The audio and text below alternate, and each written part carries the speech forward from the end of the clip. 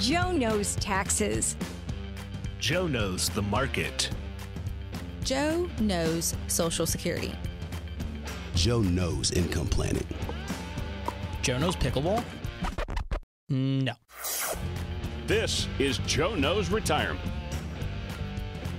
So you've worked for 30, maybe 40 years. You're now in a part of your life called retirement, or you're getting ready for it. And you've accumulated all these assets, and you're asking yourself, what now? I've got enough money to make it for the rest of my life. I've got enough to do everything I want. What should I do with this now? What is the purpose behind the money that I saved all these years? So that's what we're going to talk about today, is this purpose conversation that we love having with our clients as we go along, and really just try to hold them accountable and really get them to think about their money in a different way. I just don't think enough people think about money in that way. They just kind of think about, how do I save it and save it and save it over time? They never really think about why are they saving or what is it going to be used for? So we're going to really break that down and really discuss what it looks like, to have a conversation that we do with our clients of how we're going to plan for the money that we've saved all these years. So some of the questions that we really like to ask people, so these will be just good brainstorming questions for you. And we're going to go through those questions there and then just give you some ideas and some pro tips of hey, how can you add more purpose to your retirement? What could that look like? And obviously, we're not here to tell you what to do. We're just trying to give you ideas so that you can think of how you can use your money more wisely. And so maybe that means spending on things. Maybe it means spending on services to make your life easier, whatever that may look like for you. Maybe it's spending it on health. Or maybe it's giving more money. One of the biggest joys is giving, right? And so we're going to talk about all those different opportunities so you can try to get a clear picture of what you want to see done.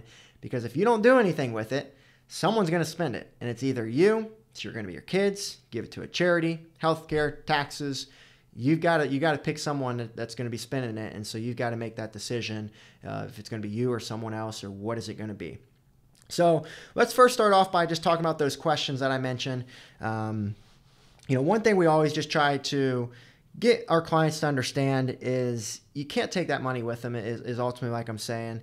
And so we'll ask them, if money were no concern, what would you do? And you really get people to open up with that. I mean, think about your personal situation. What would you do if money weren't a concern? Would you go buy the big old boat? Would you go on that vacation? Would you spend more time with your grandkids and retire a little earlier? Well, if you've done your job and you've saved enough money, all of those things may be realistic. So instead of having it on this big old bucket list that is just a big hope and you never do it, what fun is that? What are we working so hard for? What are we living for if we can't enjoy it?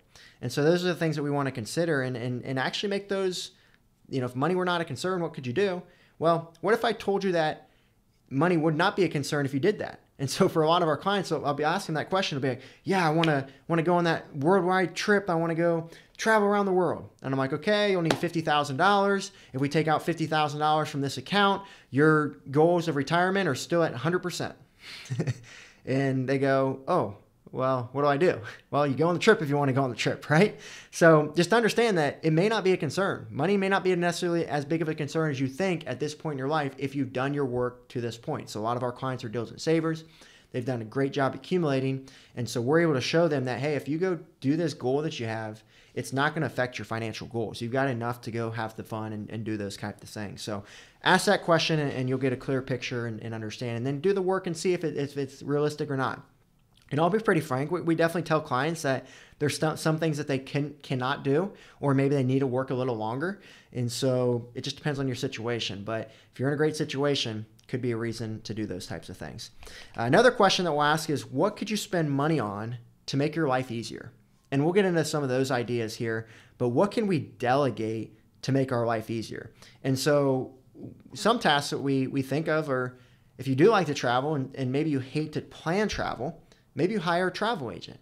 And you're probably not going to pay that much more for a travel agent versus doing it on your own, especially when you think of all the time it would take you to plan it. Remember, they're experts in what they do. And that could be a consideration to just make traveling less stressful. A lot of people traveling is stressful, and that's why they never do it.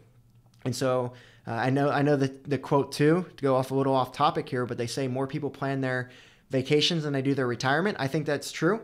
And so let's start planning our retirement more and have someone else plan our travel would be my encouragement for you all, because I think planning the retirement's a little more important. But anyways, that's a good joke for you. But other things are like having someone help with, delegating just chores around the house, cleaning the house, doing laundry, cleaning dishes, taking the trash out. Right? If you have enough money, then it may not be that costly to have someone come do that for you. And if it can remove that much burden, that much stress, and buy you time, maybe something you're interested in. And so, mowing the lawn. I know some people enjoy mowing the lawn. So if it's a task and it's a hobby that you enjoy, don't delegate it. Even if it does take you time, if that's what you enjoy doing, you don't want to get rid of tasks you enjoy to do just because you can pay someone to do it, right? Landscaping is another big one. Maybe you're getting a little older and you're not wanting to do all of that burdensome work. Maybe it's time to hire someone to do that. And, it's not like you're going to pay an arm and a leg to get the landscaping or mow the lawn. Typically, it's going to get done at reasonable price by experts that do it really well and do it every day. So just some considerations there for you. And, fuel the economy. Spending money is good for the economy if you want to look at it that way, right? And then also just, changing oil or car maintenance. I mean, we have a lot of clients who, they have $1 million or more, and they still change their oil. They still do all this stuff. And we ask them, like, why do you do that? And some say, I really enjoy it, like I talked about. And that's totally fine. We kind of let them go. We don't bug them if that's the case. But some of them are like, I don't want to spend the money. You don't want to spend $20 to go down the street and get your oil changed, and save you a couple, save you an hour to get all the stuff you need to do it and get all, messy and, now have to clean up and all that. So, again, I'm not telling you not to change your oil. I'm just saying, is that really what you want to do? Or small things like car details. So we had a client, for example, they loved keeping their car clean and just made them feel really good. And so they would always talk about how much they loved getting their car detailed because they didn't have to do any work and the thing was brand new. And so that maybe that can even give you some more joy stepping into a clean car every time and getting what you need. We've got some clients that basically cook, get someone to help cook meals, or maybe they do like meal delivery services. And again, that whole concept of buying time is extremely important if that's something that is of value to you. Having even we've even had clients that go the step of getting interior designers to come make their home feel better. Sending out birthday cards for family and friends. I know some people have done that. They've just paid someone, hey, can you just help me here? They really want to do it, but maybe they just don't necessarily have the time to do it. Or just personal assistant to get things done. Maybe you're a very busy individual.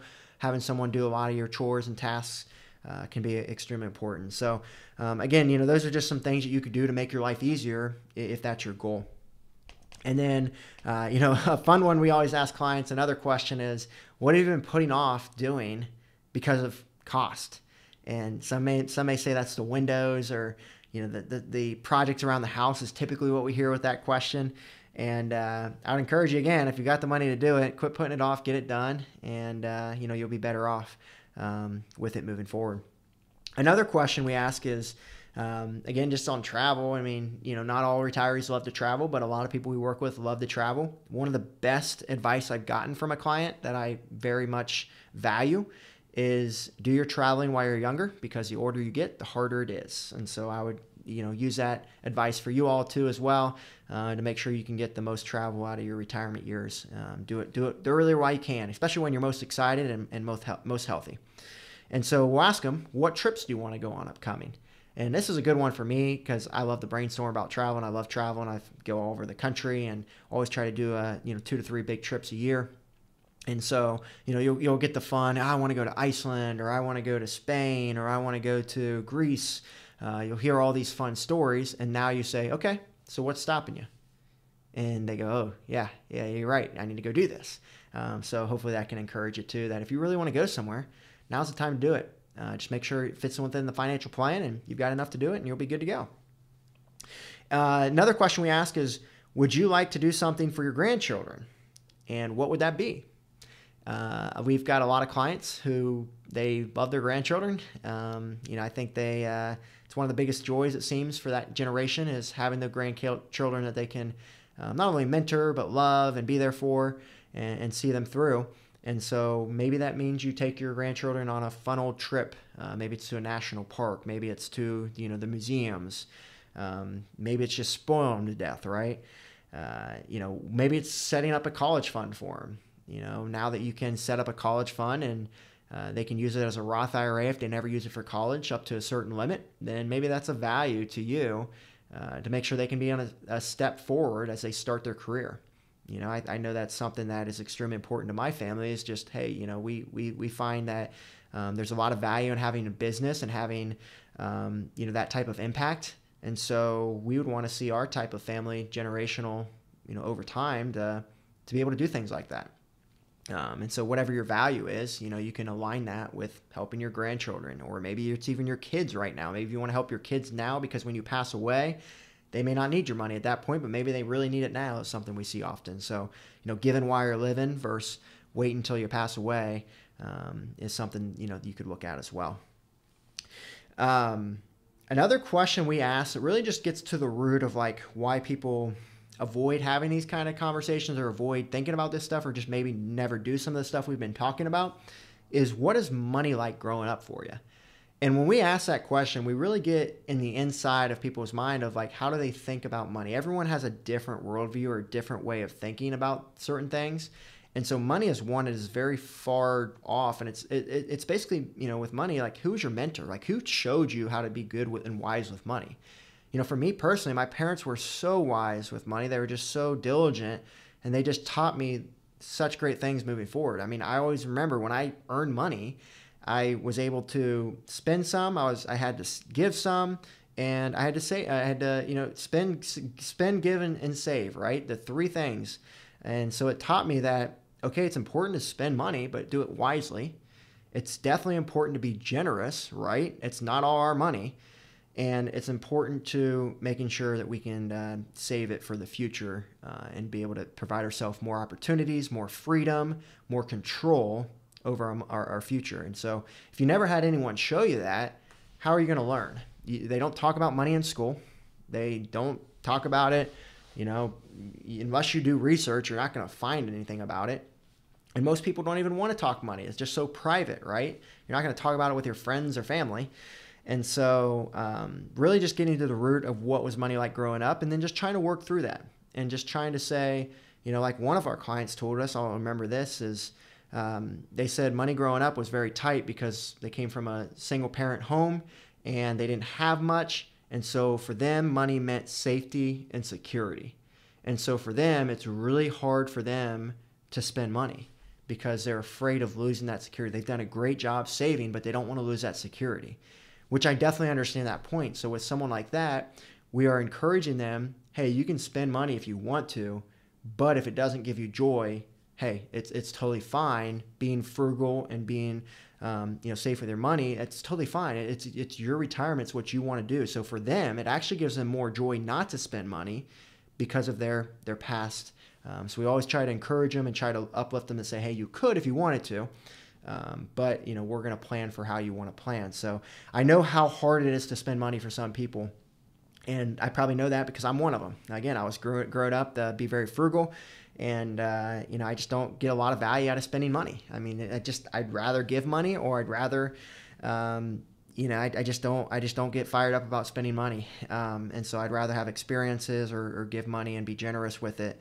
And so, depending on what that is for you, again, we're not telling you to go spend your money, but we're telling you to do something with your money because it has to be used in one way. Money is a tool to be used how you want it to be used. Okay. For her, it was protection. It was safety.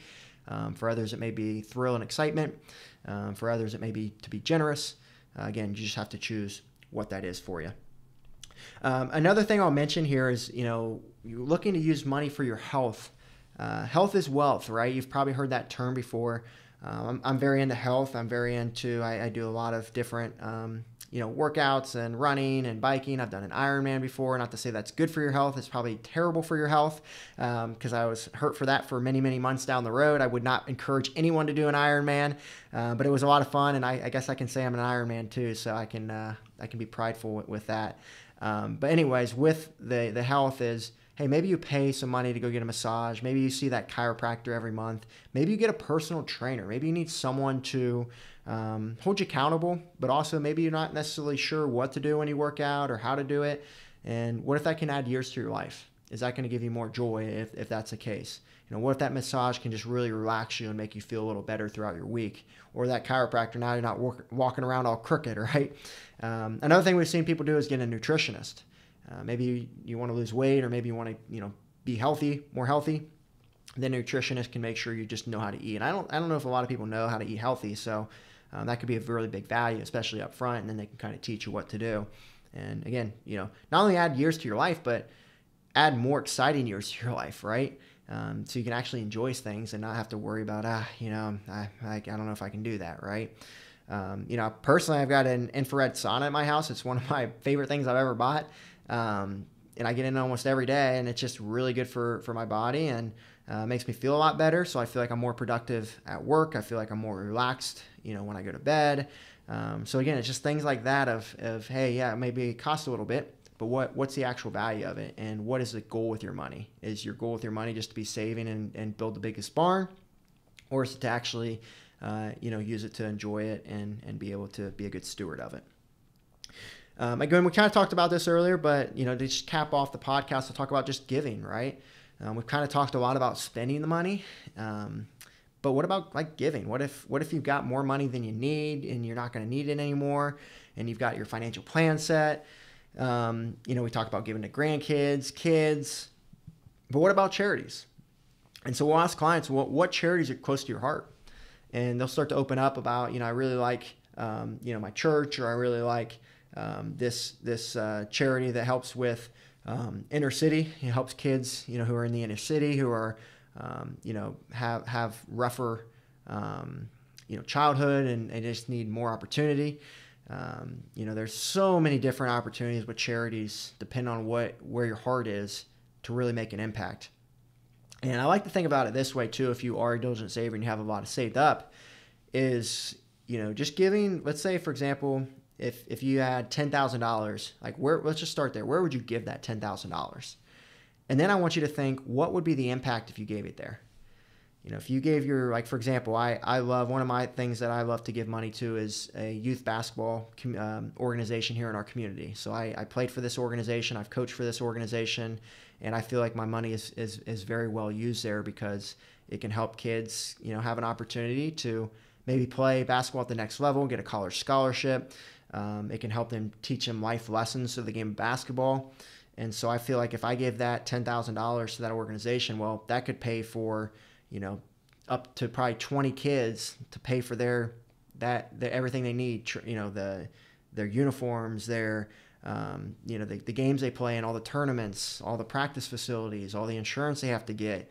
And what kind of impact is that? What's the ROI? What's the rate of return on that? I mean, how much joy can you get from something like that, to see the amount of opportunity you can get there? And so what we often say, I mean, 10,000, I'm just using an example, but that is very significant to a charity. And if you leave, 10,000 or hundreds of thousands of dollars to somewhere, I mean, you're talking about the type of legacy where they're probably going to put your name somewhere, right? They're probably going to they could even build a statue of you out in front. I told a client that one time, and they're like, oh my goodness, that'd be really neat. And so you see it all the time, right? But just that lasting legacy, and also to leave behind, is something that you feel passionate about, right? So something that I feel personally passionate about. I feel like, it's not my money. God owns everything, right? And so if that's the case, then, hey, where's my money best used for the kingdom? And so that's something personally, that I'm convicted of. So whatever it may be for you, just got to plan the right way. And, if you are going to give to charity, just understand all the tax benefits in doing so, and that making sure you're not leaving any money on the table is something that I would definitely encourage you of. So those are just all things to think about there. So I'll go ahead and wrap up there. And, just to summarize again, your money's got to go somewhere. And so you've got to choose what to do. And it can make a significant difference in your life. It can make a significant difference in someone else's life, or it can make a significant difference in this world. And it's all up to you to decide how you want to steward that wealth that you've accumulated all these years. So there you have it for another episode of Joe Knows Retirement. Have a great day. Since we do not know your specific situation, none of this information can serve as tax, legal, insurance, or financial advice, and may be outdated or inaccurate. The information comes from sources believed to be reliable but cannot be guaranteed. This content is prepared for educational purposes only. If you need advice, please contact a qualified CPA, attorney, insurance agent, financial advisor, or the appropriate professional for the subject you would like help with. Peak Retirement Planning, Inc. is an Ohio-based registered investment advisor and able to offer advisory services in Ohio and in other states where registered or exempt from registration.